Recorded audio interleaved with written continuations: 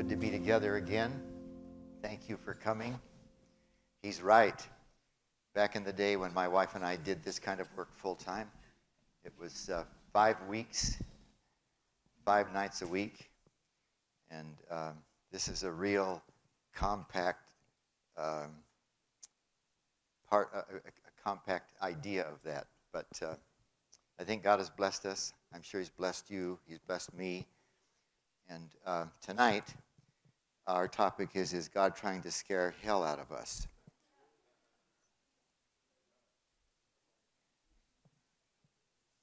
Let's take the questions.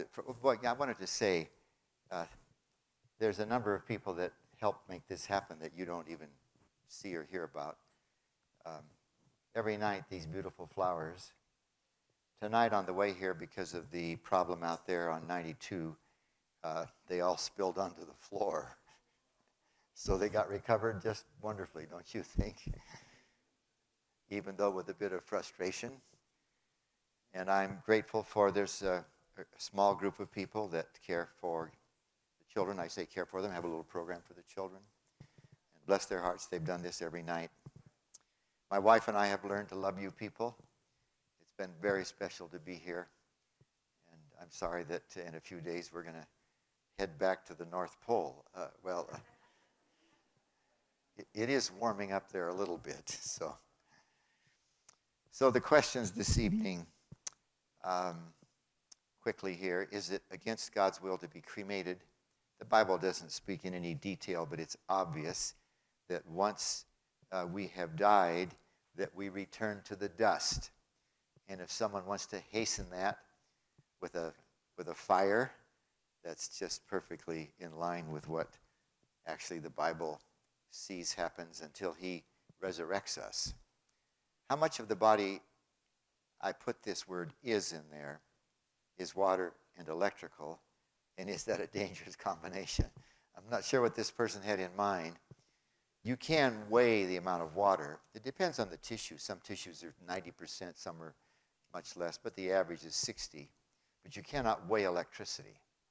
So I'm not sure what the person had in mind, except you don't want to be hooked up to something electrical when you stand in a puddle of water. Maybe that's what they had in mind.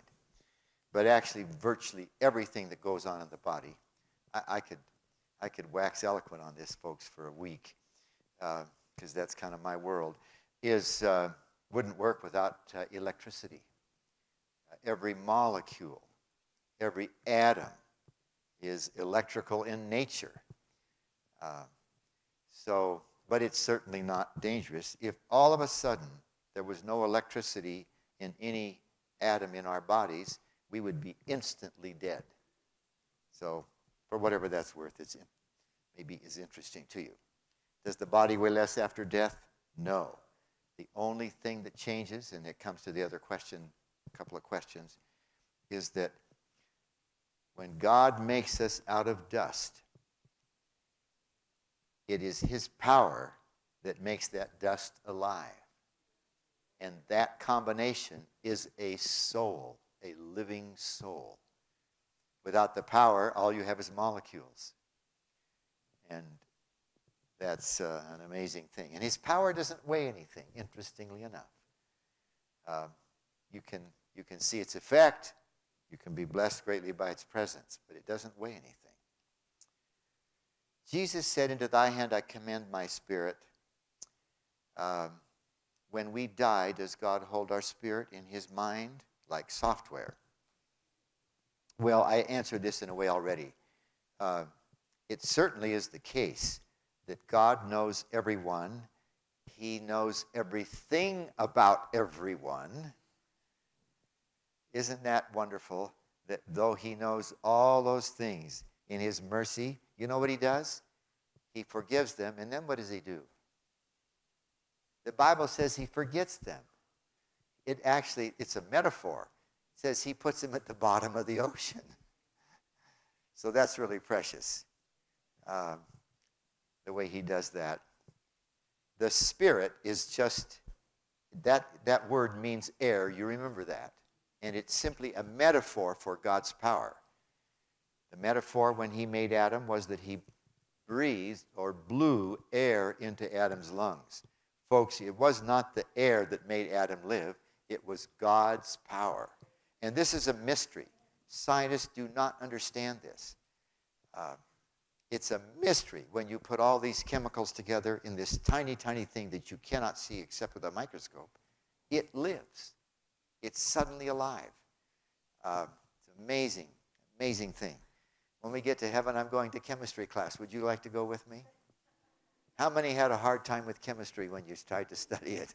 I used to teach it. And I'd get frustrated because the kids wouldn't get it. But in heaven, won't it be great to go to class and understand everything perfectly? And there's lots of times when students ask me questions. You know what I have to say? I don't know. Nobody knows. But not in heaven. In fact, what I really like about heaven is he'll answer the question, and then he'll say, want to see? And he'll take you into the laboratory, or maybe I used to do lots of experiments on my big desk in front of the students, in physics and chemistry particularly. That's going to be wonderful, folks. And up there, you won't be nearly as dumb as you are now. I shouldn't have said that. I should have just said that we will all have perfect minds up there, right? And that will be helpful, won't it? Be wonderful. Never forget anything. Oh, what a day that will be. The only reason the Lord hesitates, folks, is there are people he wants to see come to a knowledge and give their lives to him. And all of us have friends. Many of us have children who've turned away. And it's a heartbreak, which reminded me of the wonderful music we sang. I loved all three of those hymns. I loved the last one, Jesus, Keep Me Near the Cross. I'm going to tell you this story briefly about the thief who was near the cross. Is it wrong to feel like I owe him my life? Indeed not. I do owe him my life, and we should probably thank him every day for it. And that should move us to want to represent him. Amen? And sometimes I don't do that very well. I'm very ashamed of that. But Jesus was loving and kind and took notice of everybody and whatever need they had. Wonderful plan. That's what he wants us to do, folks. He wants us to be kind to people. And a lot of families today struggle because of the lack of kindness. I noticed that Bill Gates is getting divorced. Did you notice that? And there was one crazy statement there today. If billions and billions and billions and billions and billions of dollars can't make a happy marriage. And I thought, what a poor understanding of happiness and usefulness and a blessed relationship. It all depends, folks, as you know. It depends on Jesus' presence in the members of the home. That's the solution to every marital problem. Is it right to only ask Jesus for help when we're doing bad? No, folks. That's when we need his help. Maybe more than any time. But we need it all the time. Why did Saul seek out a medium and talk to Samuel? Samuel was dead. I'd love to take more time on that story. Many of you have heard of this. Saul was the king of Israel, and he had slowly drifted away from God until he was being very disobedient. And he realized that his time as a king was essentially over. And this is very interesting, folks. He should have known better, but he wanted to see Samuel, and he was willing to listen to a devil impersonate Samuel. This is one of the problems of spiritualism and spiritism, as we studied the other night. The devil's angels will be happy to try to pretend like they are the good angels in your life. And it is claiming the Word of God. It is a determination to have your heart surrendered that keeps him from being able to do that.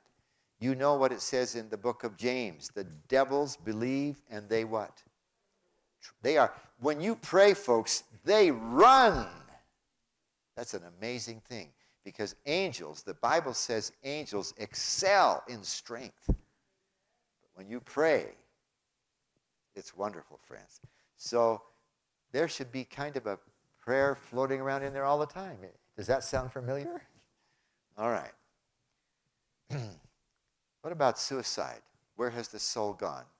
Well, if that person had heard what I said last night and just now, they would understand. The soul doesn't go anywhere, folks. It ceases to exist. Are you all clear on that? Does the Bible say the spirit returns to God in the Bible? Yes, it does. I tricked you. You thought I was saying soul. The spirit, the Bible says the spirit returns to God who gave it. What does that mean? His power that keeps you alive, when you die, you die because he removes the power. And that's an interesting, complicated situation that we grieve over perhaps, but trusting God is what makes it all right. All right. What about this matter of hell? I told you the other night that I'd been to hell. Do you remember that? There is a little town on the island of Grand Cayman, and the name of the town is Hell. And they have a post office there. And tourists love to go to hell and send somebody a card. And it is postmarked on the card, from hell. We didn't do that, but we did drive by and have a look at this post office. And there's actually a town. What do you call it when a town organizes itself? The word is escaping me. An incorporated town. And the name of the town is Hell. But and by the way, what sort of started it? There's a lava, not hot, but a lava a bed back there that dried, and it kind of looks like maybe there were flames or something, and so that's how it got going. Now, the parable of the sower. Jesus in Matthew 13 told several parables, and you can picture him out there in the countryside speaking to a large crowd of people, and he spoke to them using a metaphor or a parable to try to describe what's happening with you and me and others who he wants to have in heaven. And a farmer, he said, went out to sow, and he sowed his field, and before long, the wheat, it could have been corn, began to come up, but it was probably a grain, like a grass. But before long, the farmer realized that there were some weeds all through his fields. The Bible in the King James calls those tares. It's just an old-fashioned word for weeds. And the farmer, when he realized there were 4 words, and enemy, that's okay, I forget mine once in a while too. Yeah, should we have a fine for that? An enemy hath done this, 5 words. And it's a parable of Satan trying to keep anybody he can on the face of the earth out of heaven. And so he makes, if we let him, he makes a weed out of us instead of something that Jesus planted that could be harvested. Y'all with me on that? And it's an interesting thing that Jesus said. He described the story by saying the farmer, which really represents God, the farmer's employees said, "Shall we tear up the weeds?" And the farmer said, "No. If you tore up the weeds, you tear up the good seed too." So he said, we're going to let the weeds grow until the harvest. And when we reap, we will then separate them. And this is actually a parable, friends, about the end of time. When Jesus comes, it isn't until then that, and I'll show you this, that the people who are alive and unforgiven, the Bible calls them wicked, which is true. I would just like to emphasize that they could, if they chose to be, they could become the righteous. Is that right? And if the devil ever discourages you, let me ask you this question. Have you ever been discouraged because you did something you're sorry you did? Let me see your hands. You all know about that. And God is sorry that you made that mistake. But he wants to forgive you, friends. What a blessing. What a great source of a peaceable heart. Amen. Great peace have they that love thy law. And besides that, what does it go on and say? And nothing shall offend them. What a testimony that is, friends. The person who loves Jesus Christ becomes someone that never offends anybody else. Isn't that something? What a gift God has in mind. But in any case, it shows that the people who are unforgiven will live until the time Jesus comes, unless they die of old age or whatever and are in the grave. But they're not going to be weeded out until Jesus comes. We'll see this. The field is the world, the good seed are the children of the kingdom, but the tares are the children of the wicked one. An enemy that sowed them is the devil. The harvest is what? The end of the world, when Jesus comes. In some translations it says the end of the age, but that's what it means. And the reapers are the angels. The Son of Man shall send forth his angels, and they shall gather out of his kingdom all things that offend, and them which do iniquity, and shall cast them into a furnace of fire. There shall be wailing. These are expressions that we don't use. Gnashing of teeth. Then shall the righteous shine forth as the sun in the kingdom. Whoever has an ear should listen to this carefully. I'm paraphrasing there, right? So this describes the second coming, when the unforgiven people who are living will die. Now, in another place it says in the Bible, they will be destroyed by the brightness of his coming, which brightness is heat, isn't it? So these things are saying essentially the same thing. It's like a fire. It's a sad day, folks, but yet it's a joyful day for those who are saved. And there's this admonition. Listen carefully. I've already put 2 or 3 people to sleep here this evening. I don't know if it's because it's too warm, but try to stay awake if you can. I'll take the blame. If thy right hand offend thee, cut it off. This is metaphorical, friends. It is profitable for you that one of your members should perish, and not that your whole body should be cast into hell. Now, the main purpose of this verse, folks, is to show you that the Bible is clear that there is hell. You'll see clearly that it is not occurring right now. But it's also some instruction. It's metaphorical. I don't know if I should give you an example, but here goes. I won't even tell you what the relationship is, but I know a young man whose spiritual interest has been destroyed by reading novels. Can you imagine such a thing? I don't see a lot of you nodding firmly, so you're thinking about it. There are things, folks, that we do that make it very difficult for us to walk a righteous life. Is that fair enough? That's what this is saying. Throw it away. Put it aside. I'm really getting, what's the word I'm after? I'm getting way too personal, but I'd like you to think about even television.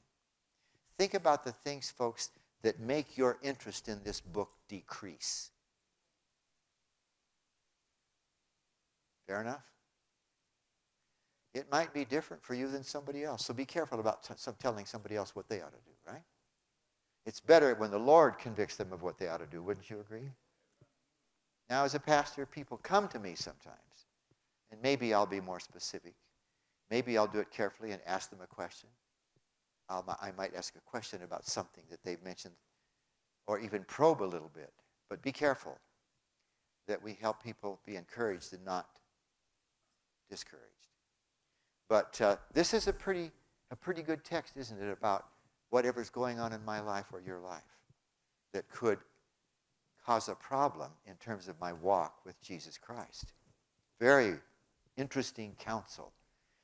It's violent enough that he refers to cutting your hand off, see. And this counsel is just, for me, just as much for you, friends, believe me. Now, there's 4 things about hell that will help us navigate this story. Number 1, the unsaved are not punished until after the judgment at the end of the world. Isn't that what we just read? Are y'all with me on this?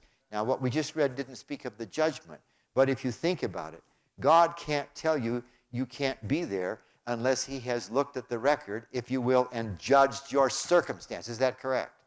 And we'll look more at that. The Bible is clear that there is a judgment. So this is very clear from what we've read so far in the Scriptures. There's a judgment. We're going to look at that tomorrow evening. I think you'll find it fascinating. And based on that judgment, God will make a decision.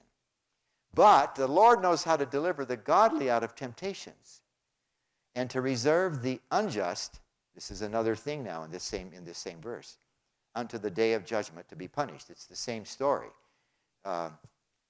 He is allowing people to live a life and, of course, appealing to them all the time if they are not wanting to, if they are living a sinful life until they go to the grave or until Jesus comes. Do you not know that the wicked is reserved to the day of destruction? They shall be brought forth to the day of wrath.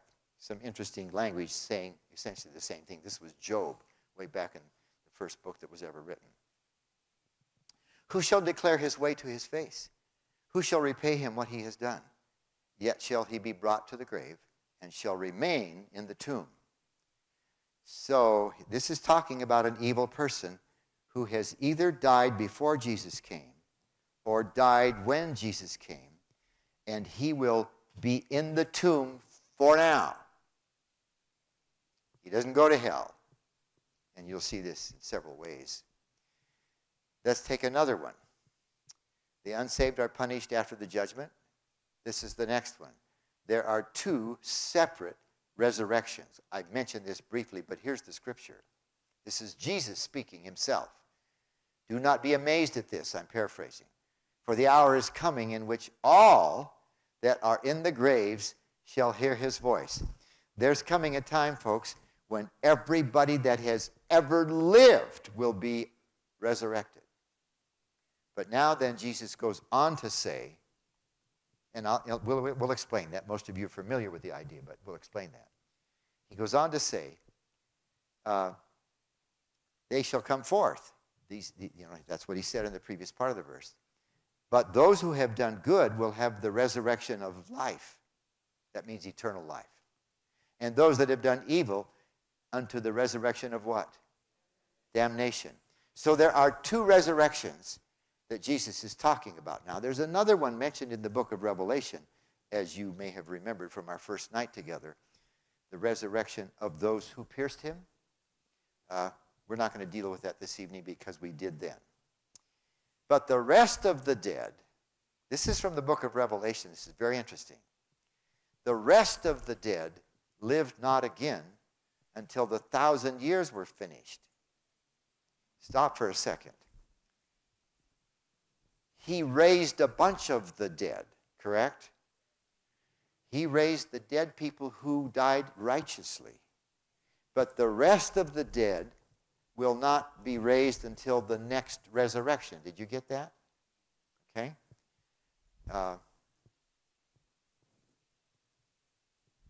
And when he says this will be the first resurrection, this is John writing, he's referring to those who were righteous and were resurrected, not to those who will be resurrected later. The fearful, the unbelieving, the abominable, the murderers, the whoremongers, the sorcerers, the idolaters, the liars, will all have their part in the lake which burns with fire and burning sulfur. That's what brimstone is. That is the second death. So there are 2 resurrections and there are 2 deaths. For the wicked, there are 2 deaths, as you will see. That's what it's describing. It's describing hellfire here. It is describing hellfire, and it calls that the second death. So let's make a little graph to help make this clear. These 2 arrows will represent the 2 resurrections, the first and the second one. And between them, as you will see, well, it just said that. The rest of the dead lived not again until the 1,000 years was finished. Did I have that whole thing on the screen? Okay. So that's what we've read so far. Quite clear, actually. And some people call this the millennium. That's fine. That word's not used in the Bible. It doesn't matter that the word isn't used. It just means 1,000 years. But the heavens and the earth, which are now, by the same word, that's God's power, are kept in store, reserved unto the fire against the day of judgment and perdition of ungodly men. So the hellfire is coming later, as we will see in various verses. But the day of the Lord will come as a thief in the night. This is interesting in terms of our first presentation, folks. And I expressed to you a number of times, I am so amazed that people miss these such clear things. This is one of the 5 places where it talks about Jesus coming as a thief in the night. And people have interpreted this to be a secret rapture that nobody knows about until it suddenly happens. What does it say here? The heavens will pass away with a great noise. The elements will melt with fervent heat. The earth and also the works that are in there will be burned up. When Jesus comes, folks, that's going to happen to the unsaved people. Are y'all with me? But the people that are saved, it will be like this wonderful experience that they're now going to be taken out of this miserable earth as it is right now to be in heaven. Seeing then that all these things will be dissolved, what manner of persons ought you to be with holy conversation and godliness, looking for and hasting or making it happen sooner the coming of Christ, where the heavens will be on fire and the elements will melt. But the people who are saved, all that heat that's destroying the living unforgiven, y'all with me on that? Won't bother them. You know, folks, God has charge of all the atoms in the universe. Did you know that? All he has to do is speak. I love this song, Married, Did You Know? And all he has to do is speak and the waves stop. And everything in the universe obeys his voice. It's astonishing. We can't even begin to understand it. When we're up there in class someday, I don't know if we'll have the nerve to say this. It would be interesting to say, would you create something and we could watch while you do it? Wouldn't that be fun? Actually, do you know what? We will. He's going to recreate this earth, and we'll watch it. I kind of think he's going to do it in 6 days. I don't know that. The Bible doesn't say that. And that'll be very interesting to watch him do what he did so long ago when he made this place. Very fascinating, folks. Fascinating. Wherein the heavens being on fire. Okay. Nevertheless, we, according to his promise, look for new heavens and a new earth where there is righteousness. For it is the day of the Lord's vengeance. We're talking now about the living who are unsaved. And the year of recompenses for the controversy in Zion. There is a great controversy, friends, going on between Christ and Satan. Satan is accusing Christ, and Christ is giving him time. Follow me now, friends. The Bible doesn't explain this, but you can see it as you grasp what's going on. There will never be anywhere in the universe. And the Bible says that there are many other worlds. You know that, correct? That's in Hebrews chapter 1. I was going to quote some of it to you, but I need to keep going. But anyway, here's the issue. Sin arose, and Lucifer, the highest of all the angels, became proud and felt that he was not being recognized, and he's the one that started all of this. And what's going to keep that from happening again? The Bible doesn't explain it in detail, but it says it will never happen again. And I think what will be part of that is that what happened on this earth will convince anybody, everywhere, anywhere, to not, anytime, to not ever have that happen again. And the streams thereof shall be turned into pitch. This is now talking about the earth. everything's going to burst into fire. The dust turns into burning sulfur. The land becomes burning pitch. This is describing hell. But there are two phases of this. One when Jesus comes, and again at the end, as you'll see in a moment, of the millennium. Upon the wicked he shall rain snares and fire and brimstone and horrible tempest. This shall be the portion of their cup. This is David speaking. Let's add to these four facts about hell. Hellfire burns on the earth briefly. Did everything we read there kept talking about the earth catching on fire, right? There's no place somewhere where people go. Now, it's going to be when Jesus comes, and then it will happen again, as we will read here in just a few moments. Blessed are the meek, for they will inherit the earth, which makes it clear that we will be living here. You and I, the meek, are describing, folks, the people who are followers of Christ. And we will have the earth as our home. It's going to be at the end of the 1,000 years, as we will see, but it's promised.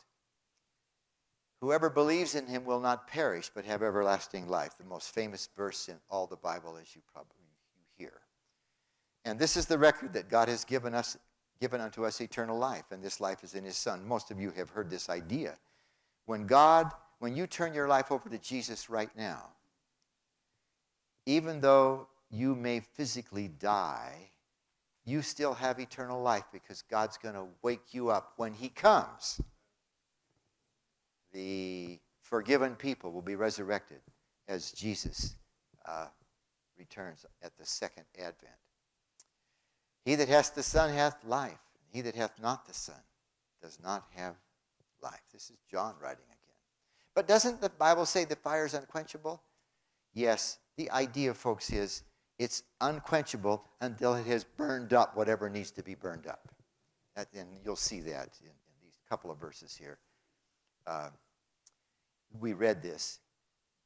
Put it in the fire, which cannot be quenched, if something is in your way or making you have a turn away from God for some reason. These people will be as stubble, these people who will be destroyed. The fire shall burn them, they shall not deliver themselves from the power of the flame. There shall not be a coal to warm at, nor a fire to sit before it. So does the fire go out? Yes. It's unquenchable until what is supposed to be burned up is burned up. But the fire will go out, and it's really very brief. Doesn't the Bible say eternal fire? I want you to notice something very interesting. Sodom and Gomorrah. You know they were destroyed because they gave themselves, I'm on the third line, to fornication and strange flesh. They are set forth as an example, suffering the vengeance of eternal fire. Most of you know the story. Lot, Abraham's nephew, Abraham said to him, you know, your flocks are big, my flocks are big, let's not live near each other. Choose where you want to go and I'll take the other place. And Lot, it says, pitched his tent towards Sodom. That's an amazing sentence, folks, that has sparked a lot of sermons, because there are people today who are pitching their tent towards Sodom. Oh, they're not doing anything bad yet, but they're doing things or allowing thoughts or however you want to describe it, that is moving them closer and closer to a bad place. Are y'all with me on the idea? So there's a great sermon in that he pitched his tent towards Sodom. Let us determine not to pitch our tents towards Sodom. But the point is, I'm using this text to show you that when God finally did come and jerked Lot and his daughters, this is amazing, friends. I love the idea that sometimes you and I are so stubborn, the Lord might even just pull us away and save our lives. That's pretty gracious, isn't it? You know, wake you up, if you will. But that's what the angels did. God sent these two angels. It's an amazing story. And finally just took Lot and the daughters and Lot's wife. to get them out of there. And the fire burned up Sodom and Gomorrah and several other small towns around. Is that fire burning today? No. You can go there to the Dead Sea, which now is covering where Sodom and Gomorrah were. There's no fire there. But it's interesting that the Bible writer, in this case Jude, one of the apostles, calls it eternal fire. But it's a metaphor that means that the results are eternal. It's clear that the fires of hell are not going to burn forever. Other verses make this clear. Turning the cities of Sodom and Gomorrah into ashes, condemn them, making them what? An example. So this is one of the easy ways we can see that hellfire is not going to burn forever, even though sometimes that word is used to express the results. The day comes that will burn as an oven. All the proud, the wicked will be stubble. The day that comes shall burn them up. It shall leave them neither root nor branch. And unto you that fear my name shall the Son of Righteousness arise with healing in his wings, and you will go forth and grow up. This is to all of you folks, all of us who turn our lives over to Christ. You will, and I'm reading this verse because the next part of it says, and you will tread on the wicked, for they will be ashes under the soles of your feet in the day that I shall do this, says the Lord of hosts. In other words, hell takes place on this earth where we will live after the millennium, and it's as though as we're walking on their ashes. Now, I don't think physically the ashes will be there anymore, but the idea, folks, is this is where it will happen, not some other place, and it's not happening now.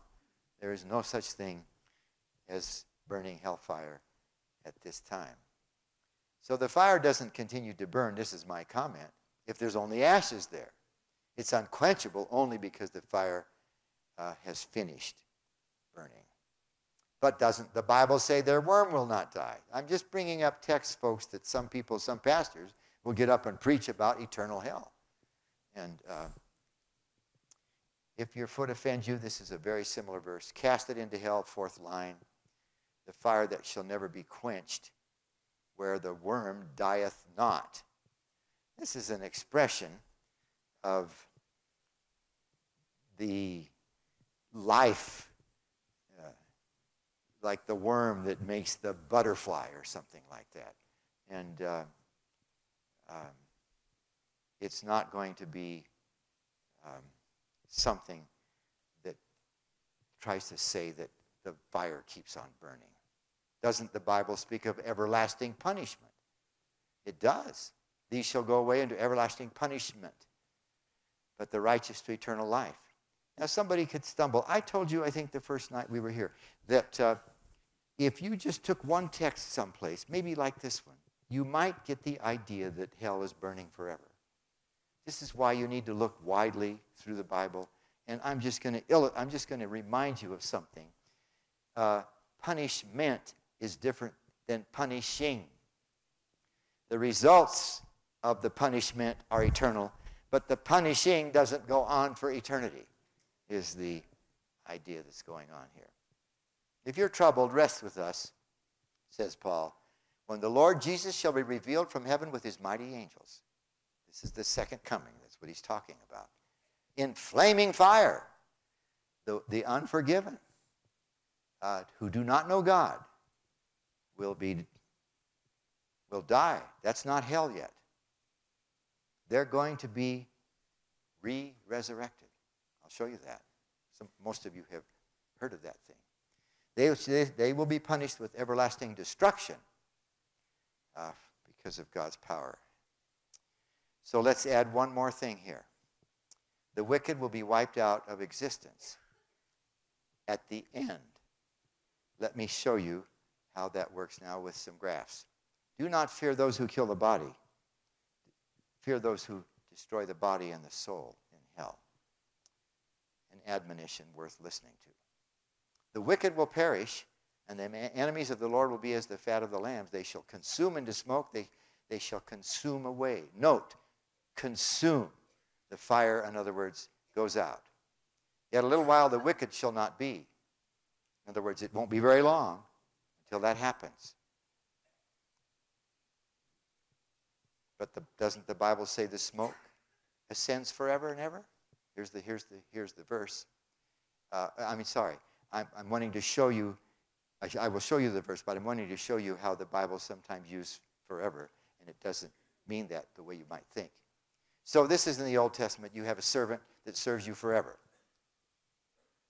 How long will that servant serve his master? Till he is gone.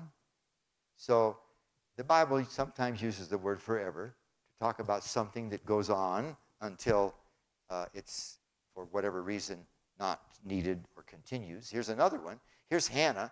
She was childless, and she went and prayed, and she became pregnant. And she's talking about his child in the 5th line, that he may appear before the Lord, and there abide for what? How long did Samuel live? Did he live forever? No.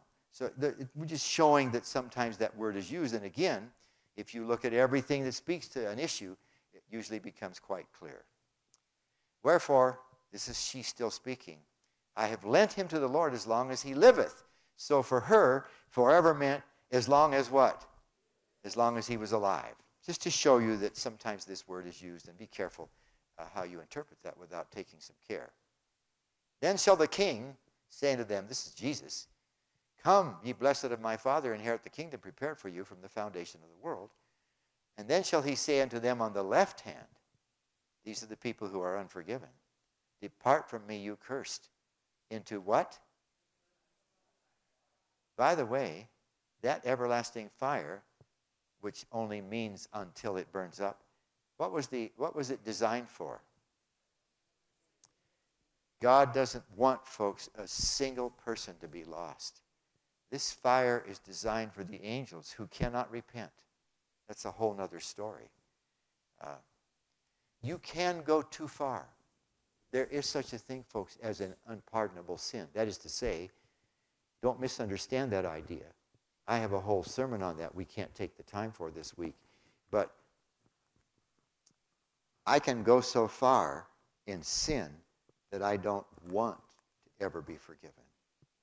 It's not that God couldn't forgive me if I wanted him to, but I can get to the place where I don't even want to anymore. That's the unpardonable sin.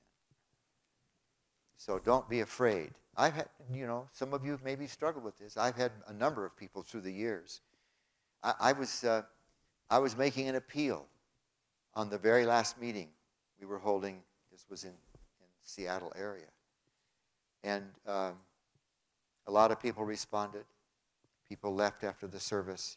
But there was a man that stayed right. I'll point to it because he was in the second row, right? I can still picture it in that chair. And his shoulders were heaving. What was he doing? He was crying. So I walked over and sat down beside him. And I waited a few moments and then spoke to him. He felt like he had done some things that were so bad he could never be forgiven. But by God's grace, I was able to encourage him and help him to know that God loves to forgive. The problem is wanting to be forgiven. Amen? And if I go too far, the Holy Spirit finally leaves. And it's only, folks, the Holy Spirit that makes you want to be forgiven. Are you with me on that? That's a whole study in itself. So the problem with this thing we call the unpardonable sin is, I go so far in iniquity that the Holy Spirit finally gives up. And I can't be sorry without the Holy Spirit. Now don't feel like you've done that, folks. The fact that you're here means that you are still in God's desire to save you. Be very careful. Be very careful about letting the enemy talk you into that you might be that person. God is so merciful, folks. But there is a problem if we aren't wise. Prepared for the devil and his angels. That's what that fire is designed for. All right. When and where? Marvel not at this. This is John now, again. For the hour is coming in which all that are in the graves will hear his voice. They shall come forth. We read this. Jesus is speaking, in John's gospel, he's quoting Jesus. These two resurrections. And there they are again, the first and second, with the millennium in between them. The rest of the dead live not again until the 1,000 years were finished. So let me put on this screen some marks that will help you put all this together. Blessed and holy is he that has part in the first resurrection. On such the second death hath no power. Stop a minute. There's two resurrections and there's two deaths. There's the first resurrection, the second resurrection, the first death, the second death. I'll put them all on the screen just to help make you clear on all of this that we're reading. No power, the second death has no power, but they shall be priests of God and shall reign with him 1,000 years. We're talking about the millennium. So here's how it works. The saints are in heaven. They have been the living forgiven and the dead forgiven who were resurrected are all taken to heaven. And the Lord himself shall descend from heaven with a shout. This is him coming, the second coming. The dead in Christ shall rise first. This is 1 Thessalonians, one of the clearest descriptions of what we're talking about this evening. The Lord comes, the forgiven dead are resurrected. The unforgiven dead know nothing at this point. And then, once those people are resurrected, we which are alive and remain, we're still here, will be caught up together with them. Who's them? The people that were forgiven and died but are resurrected. The first thing happens, they're resurrected. Then you and I, if we, by God's grace, are still living when he comes, we will be caught up together with them to meet the Lord where? In the air. I'm not going to get into this in depth. I touched on it earlier, folks. When the devil personates Christ, he will be walking on the earth, probably performing miracles and wowing the whole world. And people will flock to him. He will claim to be Christ and claim all kinds of things that are truth. He'll say, that's not important. But you who know what the word says will know it's not Christ, because Christ never touches the earth when he comes. Are you with me? We meet him where? In the air. And are taken then, not taken to heaven. We don't stay here yet on this earth. We come back there later. And so shall we ever be with the Lord. The word is not used, the word rapture is not used, but the Greek word does mean caught up. But it's not a secret rapture, is it? What has happened? Man, a bunch of dead people are raised up. It was noisy. There was a trumpet sound. Are y'all with me on this? Amazing how people get this so crooked. I'm just astonished how that happens. But by God's grace, you're not getting it crooked. Amen? All right.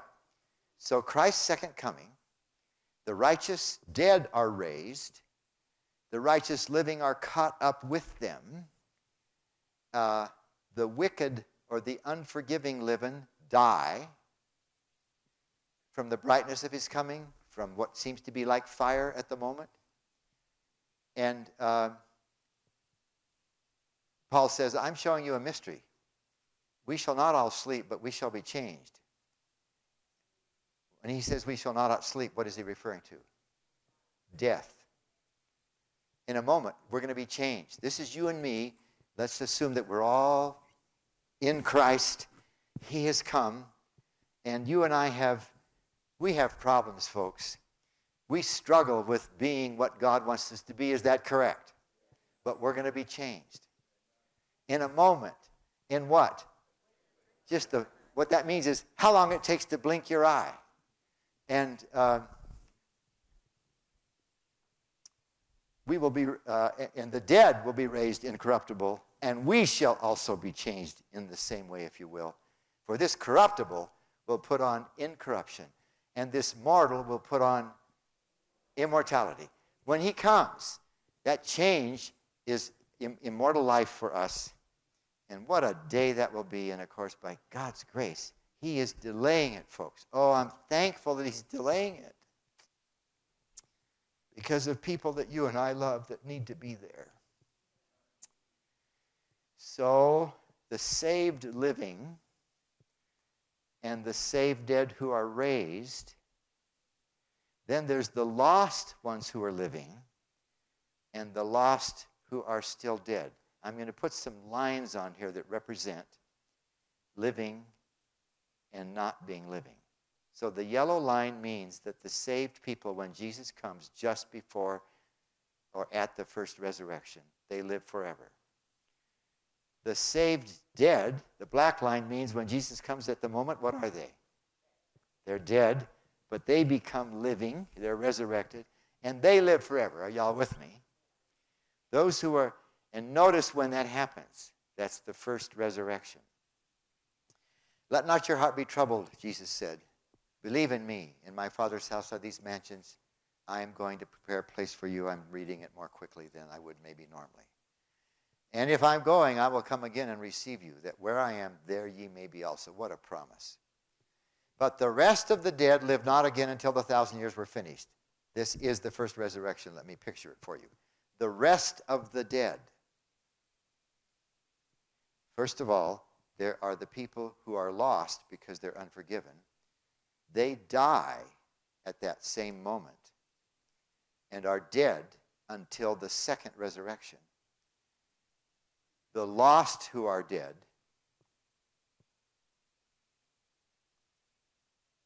until the second resurrection. Are y'all with me so far? The lost living and the lost dead are both resurrected at the second resurrection. Jesus called this first resurrection, let's see if I can't make my arrow big enough for you to really see it, but that's the first resurrection. He called that the resurrection of life. What did he call this resurrection over here? The resurrection of damnation. These people will be raised. And at that point in time, everybody that has ever lived will be alive. He raises them, right?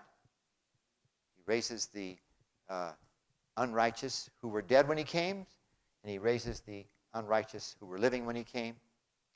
And for a short time, a very short time, until hellfire, they are resurrected. The slain of the Lord shall be at that day from one end of the earth to the other. They shall not be lamented, neither gathered nor buried.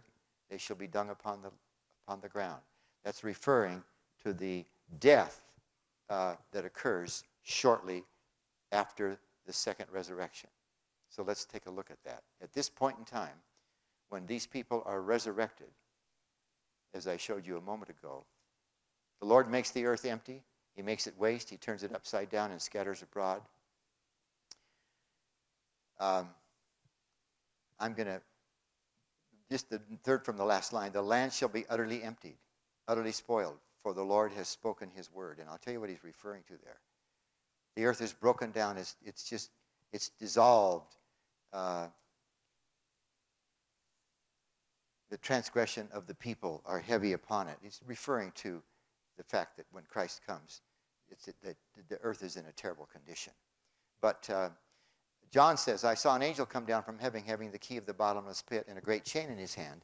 And he laid hold upon the dragon, that old serpent, which is the devil and Satan, and bound him 1,000 years. I'm taking another little piece of this picture, that during the millennium, the Bible says that Satan is bound and thrown into the bottomless pit. Now, this bottomless pit, Greek word, is abousos, which just means, it's really referring to the earth in its current state. But it does mean, as somebody just said out loud, it refers to the abyss. But I want to explain something to you that I don't have time to get into in detail. It's not that the devil is put in some hole somewhere. It's talking about a condition. The devil is going to be bound. He can't leave this earth. He has to walk around here for 1,000 years, looking at the mayhem that he caused. There's nobody living on the earth now. The dead forgiven and the living forgiven have gone to heaven with God. and there's this 1,000 years called the millennium. Cast the devil into the bottomless pit and shut him up and set a seal upon him, that he cannot deceive the nations. Why can he not deceive the nations? Because nobody's alive on the earth until the 1,000 years is finished. And after that, he will be loosed. This is in Revelation chapter 20. And I told you earlier, the description in chapter 20 and 21 is the most helpful place in the whole Bible to see how these things proceed, even though we've read a lot of scriptures that help make us understand it as well. So here we go. Satan is bound. Put quotes around that bound. He can't leave the earth. And can you imagine what the earth is like, folks? Everything is broken down. Earthquakes. The Bible says in Revelation, every mountain was moved out of its place. Every island was moved out of its place. And the kings of the earth and the rich men and the chief captains and the mighty men and the free men and the bondmen called for the rocks and the earth to fall on them. That's happening when Jesus is coming, see. And now here's this mess where all the unforgiven are dead. All the forgiven are in heaven.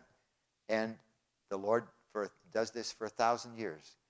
The Bible doesn't tell us this. I mentioned this last night, I think, friends, that 1,000 years is for time for you and me to understand why someone we were hoping would be there is not there, because there are books. The Bible says, folks, there are books that record everything we've ever done in our life.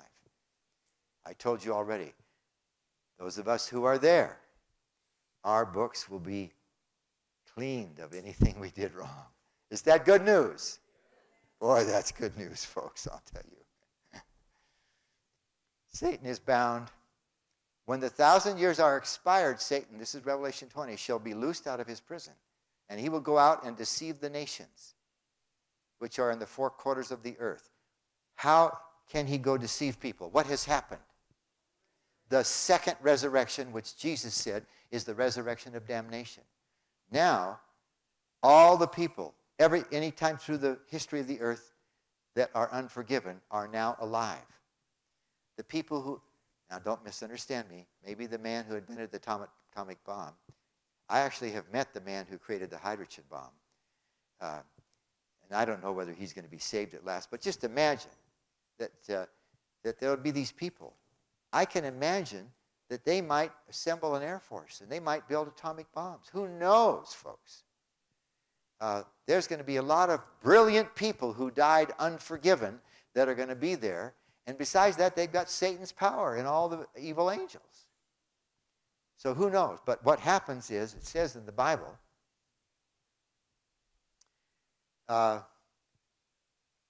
they gather together, and their number is almost unlimited. So what we have here is this second resurrection, and it describes them when John saw God bringing the New Jerusalem, which is now in heaven. He brings that city to this earth. And it's like a bride prepared for her husband. It's beautiful. We don't have any idea how beautiful and what it's going to be like. This is a description of this beautiful city. The walls are made of stone, but the walls, you can see right through them. The pavement, what's the pavement in heaven? Gold. I shouldn't tell you this story, but I'm going to. I don't want to make in any way light of this, but it illustrates something. According to the standard theology, this man comes to heaven with all his wealth, and he meets St. Peter at the gate. And St. Peter says, you can't bring that stuff in here.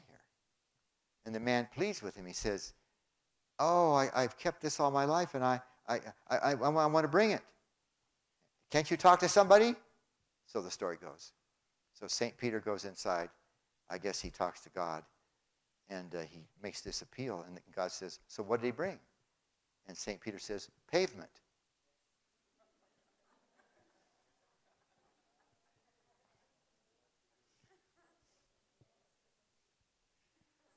Nothing we have on this earth, folks, is worth a dime, is it? That's right.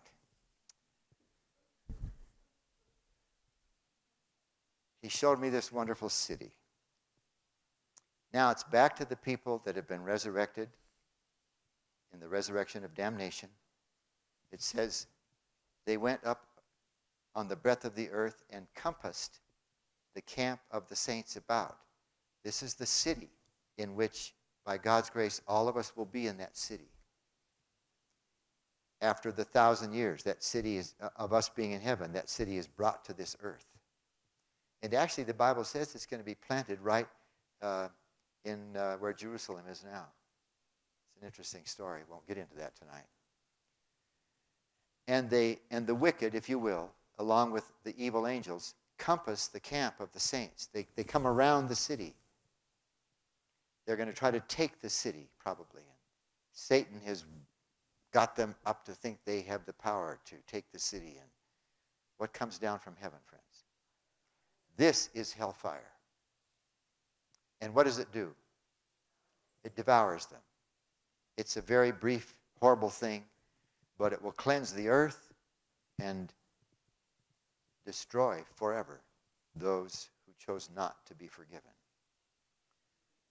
So that's hellfire, very briefly.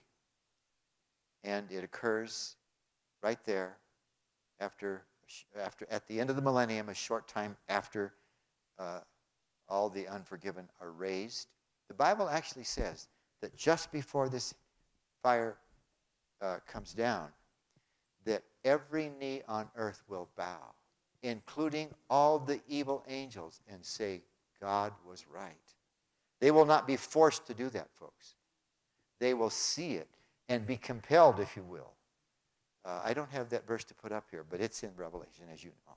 So, that's the story with hellfire. And that blue is like black forever without any possibility of resurrection. Is that clear enough?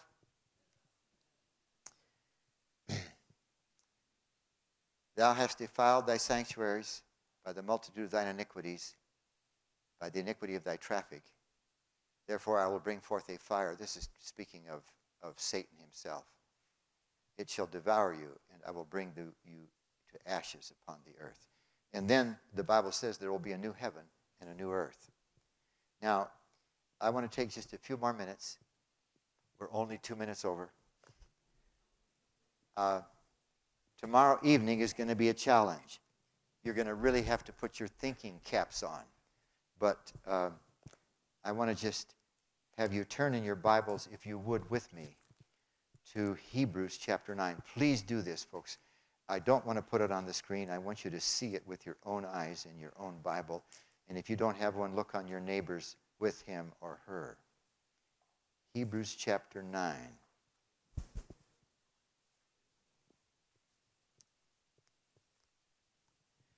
And I probably should have drawn this the other way last night. Normally, when we draw something on a map, what direction is up? That's north. So what direction is left? West.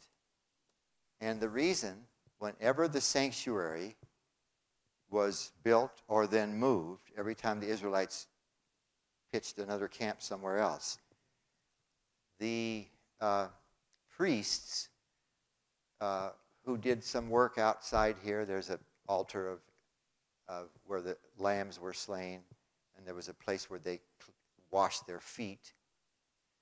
And then a priest would go inside. His back, I'm sorry, I was drawing it like I did last night. I apologize. So here is this veil I drew. This is the most holy place where the Ark of the Covenant is. Are y'all with me on that? And here's the altar of incense. And I wanted the back of the priest as he comes in here to be facing what direction? Why? Because the sun rises in the east, and that's when sun worshipers bow and worship the sun. So the sanctuary was always positioned so that as the priest went inside, his back was facing the east where the sun was. So it was clear that he wasn't worshiping the sun. There's actually a place in the book of Ezekiel where some of God's priests are worshiping the sun. It's a frightening situation. But nevertheless, that's the way I should have drawn it last night, and I already started drawing it the wrong way for a moment. So here's that altar where the lambs are slain, and here's that fount, if you will, where they could wash their feet. And on top of this throne are two angels. They're called the covering cherub. And this box, this chest, represents God's throne. So all through the years that this tent was being moved from place to place, you couldn't see it as an observer out here. And only the high priest ever went inside here once a year. But there was a bright, shining light sitting just above the top of that chest, representing God's presence. It's called in the Bible the Shekinah glory. And the interesting thing, among the interesting things about this church, this tabernacle, this sanctuary, is that it's a pattern of the church in heaven. Last night I had you look in the last part of chapter 11, the very last verse. Remember what it says? And the temple of God was opened, remember? In heaven. And there was seen in his temple the ark of his testament. So God's throne is represented by this chest made of gold. And when he said in Exodus 25, verse 8, to the Israelites, to Moses, let them build me a sanctuary that I may dwell among them, he actually came and dwelt there. That bright light, folks, did not represent God in his absence somewhere. He was there. He said that I may dwell among them. Amazing. The time came when the Israelites became so unconnected from God that light went out. By the time Jesus was on this earth and Solomon's temple had been destroyed, and now Herod's temple was there, so-called, and the ark was no longer around. There was no longer a light there in the temple that represented God. But that's the idea that God was having here. And in front of the curtain was this altar of incense, where the priest would put some incense, and the smoke would rise and go up over the top of this curtain and kind of conduct the bright light. Can you get what I'm talking about? If there was some smoke in this room and it leaked out through the door and there was a very bright light outside, would the smoke kind of bring some of that light in here? Y'all with me on that? And sometimes that smoke conducting, if you will, the light over the top of the veil was so bright the priest had to get out. Couldn't stand it. Interesting. Now, let's read together in, get this pen put back together, in Hebrews chapter 9. Are you all pleased there? Okay.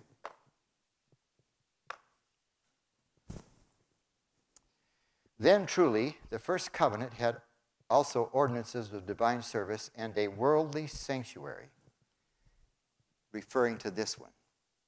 The first covenant, the old covenant, if you will, the one that God made with them in the wilderness, and they had this sanctuary. For there was a tabernacle made, the first wherein was the candlestick and the table and the showbread, which I didn't draw. The candlestick was over here. The menorah, have you heard that term? The 7-branch candlestick. And then over here was this table with bread. And all of these symbols represented Jesus. He's the light of the world. He's the bread of life. And of course, it's his glory as well as his Father's glory that's here. So when it says, the first, wherein was the candlestick and the table of showbread, it's referring to this part of the sanctuary. And then it says, after the second veil, because this was actually a veil as well that the people could not see through. It was like this was too holy for them to just be looking at. The priest would slip through a crack in the veil and come in and do his work. After the second veil, the tabernacle, which is called the holiest of all, or sometimes the most holy place, which had the golden censer, sitting on the ground here was a little golden cup that also had coals in it. So the priest would put incense on those coals and waft it back and forth as he walked in there. And remember, the smoke from that incense, as well as the altar of incense, represented the fact that Jesus' righteous life could stand in the place of mine, and so it was safe for me to come in God's presence. Got it?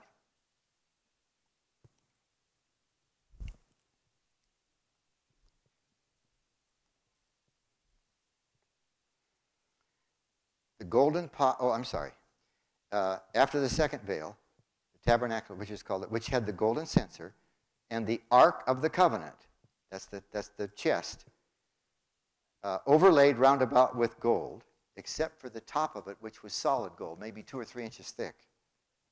Wherein was, in that chest was what? Well, the first thing it says here, a golden pot, that they had saved some manna. That was in there, in a golden pot. And then Aaron's rod. Some of you remember the story. I won't take the time right now. We were out walking with some friends today, and the man had a stick. The stick was dead, but it was still wood, right? Aaron's rod was just dead wood. But one time, God wanted the people to understand who had authority, and Aaron's rod overnight got leaves and made buds and made almonds overnight. That's why it's in here. It's such a symbol of God's power, see? And Aaron's rod had budded. And the tables of the covenant. What's that? The 10 Commandments. So, this picture, this tent, in fact, it says this. Let me have you read it. And over it, this is verse 5, over it the cherubims of glory, shadowing the mercy seat. The top, this solid gold lid on this thing was called what? Why is it called the mercy seat? Because that's where God sits. Isn't that a great idea? Of which we cannot now speak particularly. Now, when these things were thus ordained, the priest went always into the first tabernacle, accomplishing the service of God. But into the second went the high priest alone, once every year, not without blood, which he offered for himself and for the heirs of the people. This is an interesting story. I've got to stop this now. But the priests, folks, were sinners. And before they ever offered a sacrifice for the people, they had to offer one for themselves. Except the high priest, Jesus Christ, who it says in chapter 10, he didn't have to do that. It's a very interesting story. All right.